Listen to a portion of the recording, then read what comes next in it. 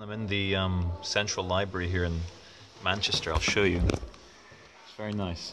And I'm watching some British Film Institute story of the racist murders in London of black guys in 1981. Just want to do a quick video because I'm going to be uploading two videos tonight. One that I went to Eccles, where Jihadi John, a guy called Mohammed, who's been exposed today, the guy that he murdered, Alan Henning, one of the beheadings, was from Eccles, so I went to speak to the local people. And I did another video called Memories of My Arrests and My Times in the Middle East, which I hope you find very interesting. But I just want to do this quick intro video because I might not have Wi-Fi for a while. I've not forgotten you all. There's plenty of videos coming.